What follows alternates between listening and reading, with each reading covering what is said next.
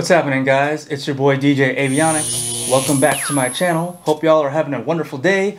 In this video, I'm going to be showing you a tutorial on how to create keyed smart crates in Serato DJ Pro. Now before we move any further, let's hear a little word from our sponsor, DB Line. This video is sponsored by DB Line. DB Line is a clothing and merchandise line for the DJ, for musicians, for music lovers, for photographers, for videographers, for content creators like a lot of you are, and for gamers. Visit DB Line at dbline.equid.com. You can also find DB Line on Instagram at DB Line Merch. Also on Facebook at DB Line Merchandise. Okay, we're back. So you may be wondering, why would I want keyed smart crates? Well, if you searched and found this video, you probably already know why. But just to reiterate, personally, I'm the type of DJ who likes to mix from one song to the next, harmonically in key, and it doesn't matter whether I'm playing for 1 hour, a 1 hour set, a 2 hour set, or even a 6 hour set, which I often do at times. And so yeah, I like to, from the beginning of my set all the way to the very end of my set, for the most part, I am staying in key. Now what I mean by key is the harmonic key, or according to the Camelot wheel. Now I already have a video up on my YouTube. It's called How to Mix in Key, and that goes a little bit more further into how to mix in key. You can check that video out over here. But like I said, this video, we're going to create a whole organized folder of keyed smart crates. Now it's going to make your life easier, sifting through your library that much easier. If you're trying to mix in key and you just don't know what song you want to play next, at least it's organized by key. It's basically going to take a lot of guesswork out of what you're going to play next, because you want to stay in key, you already know what genre you're in, boom, you found it. Alright, so now let's jump into Serato DJ Pro. Alright, now if you look to the left in the playlists column, you're going to see a main crate called MP4 by key, and then one MP3 by key. And you can tell they have subcrates or crates inside of them because of the white drop down triangle button. If you click on the icon, you can drop it down. Now the reason why I have MP4 by key is I am also a video DJ. So if I'm at a regular gig just playing music, I have all my MP3 files organized by keyed smart crates, and then when I have my video hard drive hooked up, it'll automatically filter out all the video files by key. I have some video files already, but these are just video clips, not music videos. So for all intents and purposes, we're going to be referring to mainly the MP3 by key.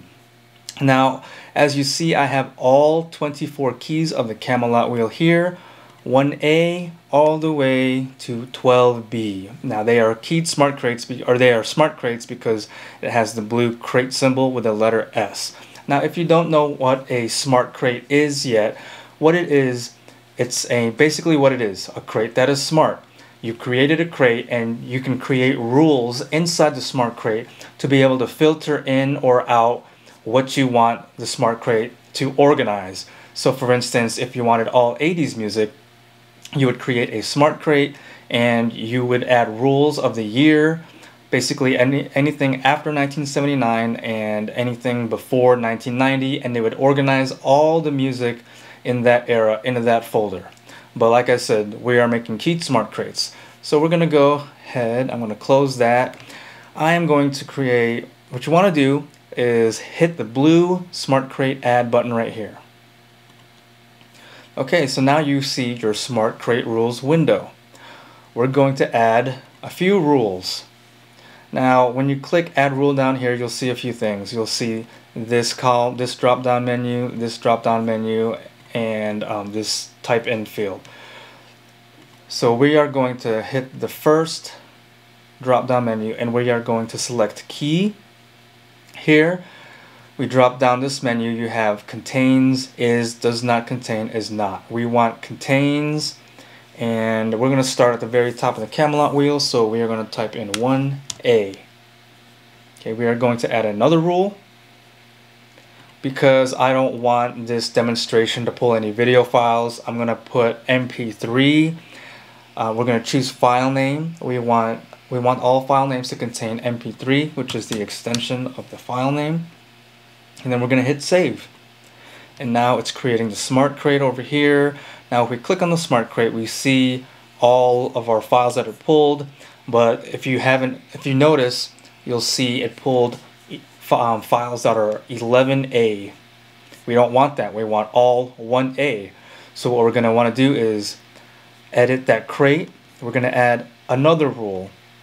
Basically, we're going to choose key, and we do not want it to contain 11A, because anything that has 1A in the key, it's going to pull. So 1A is obviously part of 11A.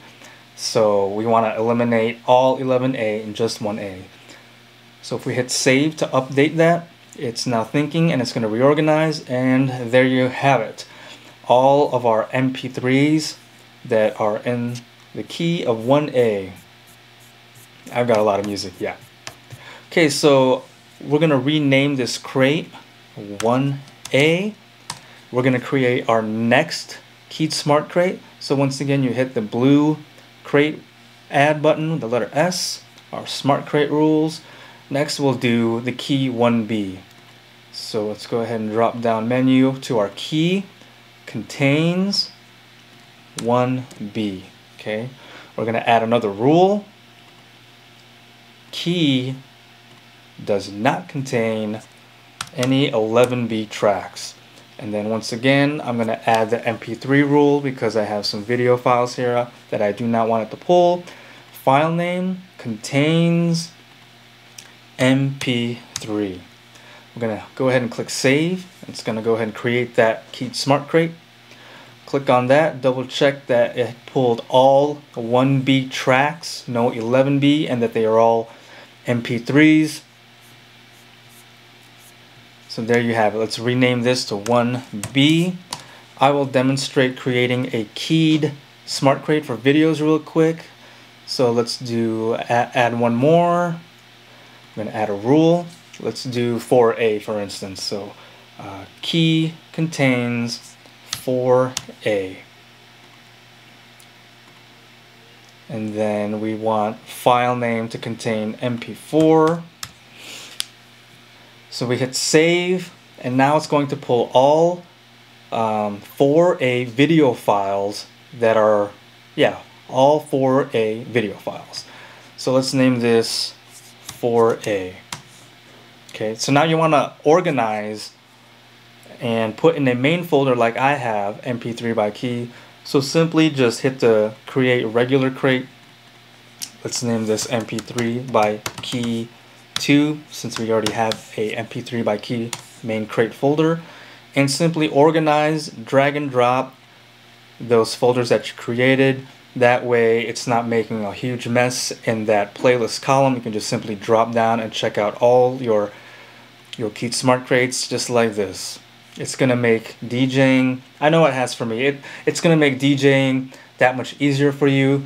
That way you're not searching through all your files to look for another track of the same key. It's all organized by key, so you know that you're mixing into another track that can harmonically mix right into it. And then if you want to jump into like 2A from 1A, you know how that works.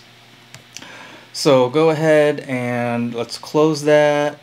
So yeah, it's going to take a little time to create all 24 keys of the Camelot wheel, because you're going to be creating everything from 1A all the way down to 12B. But it may take some time, but it's going to be definitely worth it, because like I said, it's going to be that much easier for you to find your next keyed track. So yeah, I thought I'd share with you that knowledge of keyed smart crates. It's a little bit of OCD-ish of me, but it keeps me organized, and it takes a lot of guesswork out of the job when it comes to DJing and selecting your next tracks. It's definitely a time saver for sure. If my video tutorial helped you to stay organized, I'd appreciate you hitting that like button. Please leave any comments or questions down below and I will answer them ASAP. And please hit that subscribe button and ring that notifications bell so you can be notified of future videos and uploads. Alright guys, I'm DJ Avionics. Hope you all have a wonderful day.